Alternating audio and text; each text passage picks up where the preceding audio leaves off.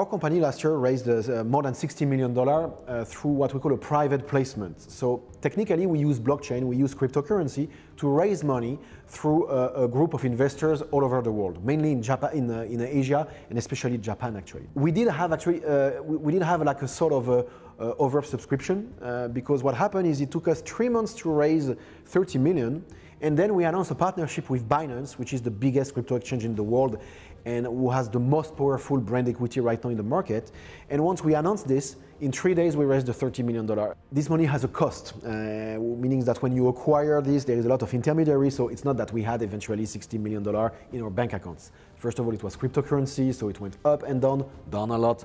So it's very funny to lose a lot of money, it's very painful, and then it went up a little bit. We have a good product, we have a good narrative, we have background, but yet it was in this super hyped time where everybody wanted to be involved in a cryptocurrency, everybody wanted to be involved in that space, and yes, we raised a lot of money, which now give us the runway and give us the power to deliver the product that we want to launch. We are just delivering the product that we are committed to. So last year we said that we were going to launch a mobile app with some of the biggest teams, and that's what we are doing.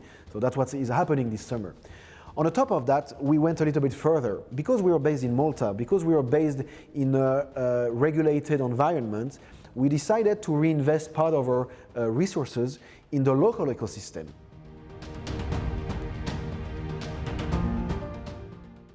When I started to work in the blockchain space and crypto space, it was at the same time that Malta started to regulate and launch their regulatory framework. So I've been lucky to be on the side because I was not part of this, that's not my job, but I was listening, I was interacting as well with the government to share our ideas. We were part of the consultation process, of course.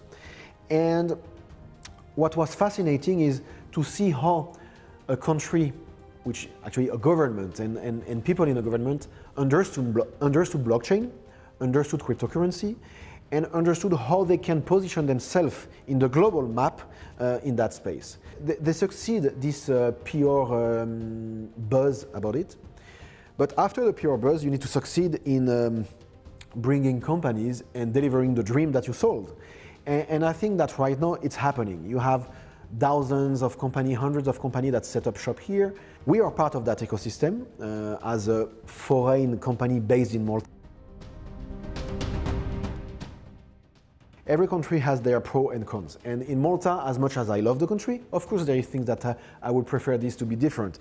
The irony is Malta is growing so fast that there is more cranes in the country than there is trees, period. And that's true.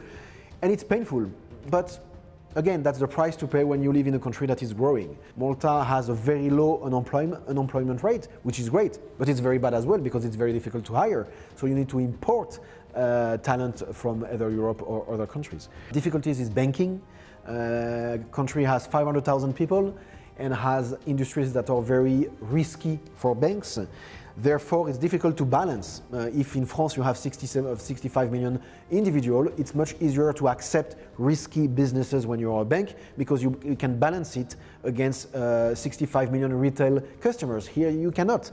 That's why Malta is also trying to partner with international banks, international companies, international countries,